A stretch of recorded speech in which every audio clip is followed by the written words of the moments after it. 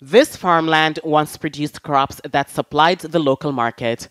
But landowner Osman Seed Ahmed says this year he doesn't expect to produce any crops.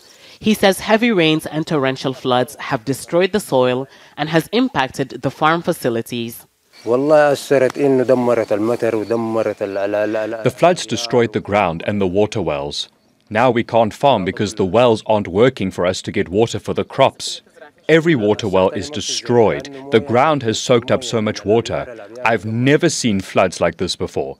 I had potatoes and tomatoes, but I can't harvest this season. He's one of hundreds of farmers who've been affected by this year's rainy season, which people here in northern states say is unlike any they've experienced in recent history. Crops that were meant to be harvested have been washed away by floodwaters. And despite the waters receding, the muddy ground means new crops can't be planted anytime soon. The loss of farmlands comes at a time when Sudan is going through a food security crisis. 16 months of fighting has forced millions of hectares of agricultural lands to stop producing, leaving only farms like these in areas free of conflict to address the food shortage in the country. The UN says more than half of Sudan's population is in need of food assistance to survive because of the fighting between the army and the paramilitary rapid support forces. It also says that high food prices are forcing many families to rely on assistance.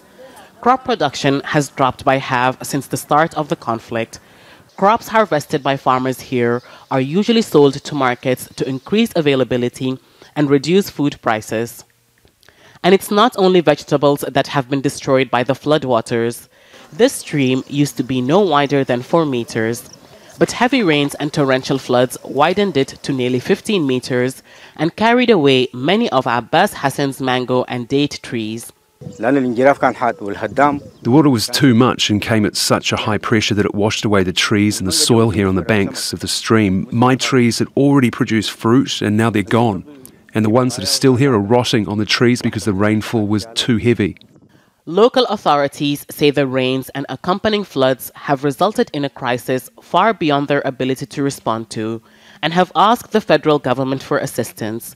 But it's unlikely to be enough for farmers like Abbas and Osman to restore their lost farmland, and they won't be able to help supply the markets until the earth dries up again, which would take months. Hiba Morgan, Al Jazeera, Marawi, Northern State.